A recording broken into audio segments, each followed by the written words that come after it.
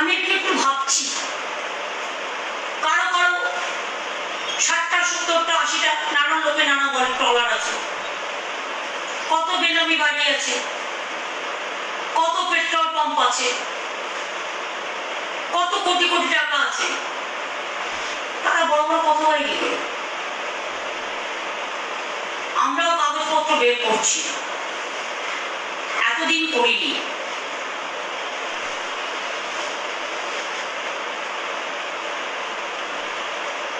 Development অথরিটির নামেও এখন তো 1 বছর নিয়ম করে দিয়েছি আমরা যে ক্যাবিনেটে আসতে হবে, প্রত্যেকটা জমি কাকে দিচ্ছ কি দিচ্ছ। আমরা কি দেখতে গেছি হলদিয়া ডেভেলপমেন্ট অথরিটি যারা দায়িত্বে ছিলেন আগে মন্ত্রী থাকাকালীন কোনটা কোন ল্যান্ডটা কত টাকায় বিক্রি করেছে? দীঘা ডেভেলপমেন্ট অথরিটি বানিয়ে দিলাম ভালো কাজ করার জন্য, কত জমি দিয়েছে? 600 হোটেল তৈরি হয়েছে।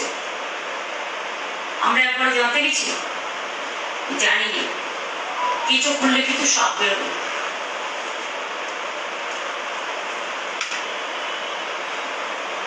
এবং বিজেপি পার্টির যারা এখানে আছে তাদের কাছে আমরা কোশ্চেন করব যে আপনাদের মধ্যে কতজন সাধু আছে, মানে সাধু মানে খুব অনেস্ট,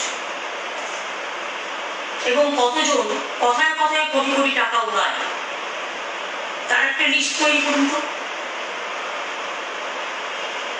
আর 3 মাস, তারপরে তো ইলেকশন ডিক্লেয়ার হবে ফেব্রুয়ারি মাসে।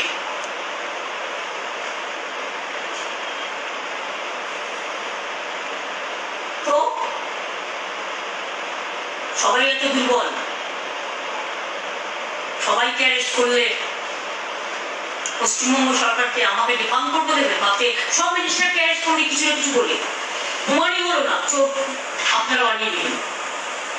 একবার ভাবছেন তার পরিবারটার কি অবস্থা, তার পরিজনদের কি অবস্থা, তার সতীর্থদের কি অবস্থা? আপনারা তো বলে দিচ্ছেন সবাই কি সাধু যারা বলছে, তাদের নিজেদের কত বড় ফ্ল্যাট আছে জানি না আমরা? যারা এই কথাগুলো বলছে তাদের নিজেদের কত বেনামি প্রপার্টি আছে জানি না আমরা? আয় করে টাকায় কারা বিদেশে গেছিল আমরা জানি না? আরো অনেক সংস্থা আছে, নামগুলো জানা আছে, কিন্তু আমরা পলিটিক্যাল ভ্যান্ডাটা হিসেবে কিছু করিনি। এনকোয়ারি তো আমরাও করতে পারি, এনকোয়ারি করার অধিকার তো আমাদেরও আছে, ইনভেস্টিগেশন তো আমরাও করতে পারি। কিন্তু আমরা বলেছিলাম বদল চাই, বদলা নয়। কিন্তু তুমি যদি একতরফা করে যাও, লেবু কচলাতে কচলাতে তেতো হয়, এবং সেই তেতো লেবুটা কিন্তু আমরা খেতে পারি না। সুতরাং limitless, beyond the sky, sky high corruption নিয়ে যারা বসে আছে, তারা যদি কাউকে টার্গেট করে তাহলে মনে রাখতে হবে এর প্রত্যুত্তর কিন্তু মানুষ দেবেন, এবং দেওয়ার জন্য আগামী দিন তৈরি। আমরা তৈরি আছি, লড়কে নেঙ্গে। ইন্ডিয়াও তৈরি আছে, লড়কে নেঙ্গে ইন্ডিয়া। বাংলা তৈরি আছে, জয় বাংলা তৈরি আছে। সবই তো বন্ধ করে দিয়েছেন আমাদের, তার সাথেও দেখছেন তো আমরা কেরকম চালিয়ে যাচ্ছি। মা দুর্গা যদি আঁচল পেকে দেয় আপনি কি করবেন? আপনি কিছু ক্লাবকে টাকা দিলে আপনাদের কাউকে আগেবার তো করে দিয়েছিলেন আপনারা, মানে যারা দিয়েছিলাম তাদের কথা হচ্ছে আপনাদের না, ঠান্ডা দিতে না। আমি বলেছিলাম টাকা দিয়েছি, তার সামাজিক কর্মসূচি করে, সুযোগ থাকলে আরো দেবো।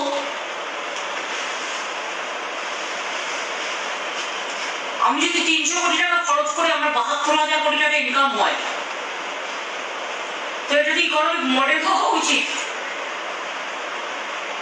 সব টাকা হয়তো আমাদের এতে আসবে না, কিছুটা তো আসবে, কিন্তু মানুষের হাতে তো টাকাটা পেয়েছে, মানুষ তো টাকাটা পেয়েছে। কত লোক হকারি করেছে, ফুচকা থেকে শুরু করে, রোল থেকে শুরু করে, 4 দিন তো মানুষ বাড়িতে রান্নাই করে না। আর এই পুজোটা এখন 8-10 দিনের হয়ে গেছে। মনে রাখবেন যারা আমাদের বিরোধিতা করছে, যতই করে যান, চালিয়ে যান, আমরাও চালিয়ে যাব। আমাদের বাদ বাকির পরীক্ষা গভর্নমেন্টের যে স্কিমগুলো বন্ধ করে দিয়েছে, আমরা 16 তারিখে বলবো।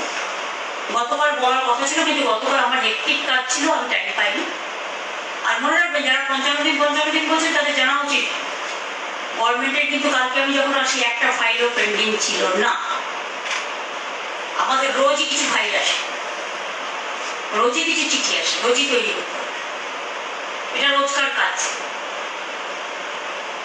ওর মধ্যেই যখন আমি আইবি নিচ্ছিলাম তখনই গিয়ে যা কাজকর্ম আছে এটা সব করিয়ে নিয়ে এসছে আমাকে, একটাও বাকি নেই। পুজোর ছুটি, স্কুলের ছুটি, পুজোর উদ্বোধনের ছুটি সব বাদ চলে গেল। এই বছর দিন নবান্নে আসেনি। আরে নবান্ন না এসেছি, আমি নবান্নের ছোট ঘরে থেকেছি, তাহলে কি যায় আসে? কে কটা দিন অফিসে যায়? বড় বড় কথা আমাকে আসতে হবে, আমি কি টাকা নিই নাকি, মাইনে নিই নাকি? বিনা পয়সা ভলেন্টারি সার্ভিস দিই। আর মনে রাখবেন, আমি সরকারি কর্মচারী ভাই বোনদের মুখেই অফিস করি।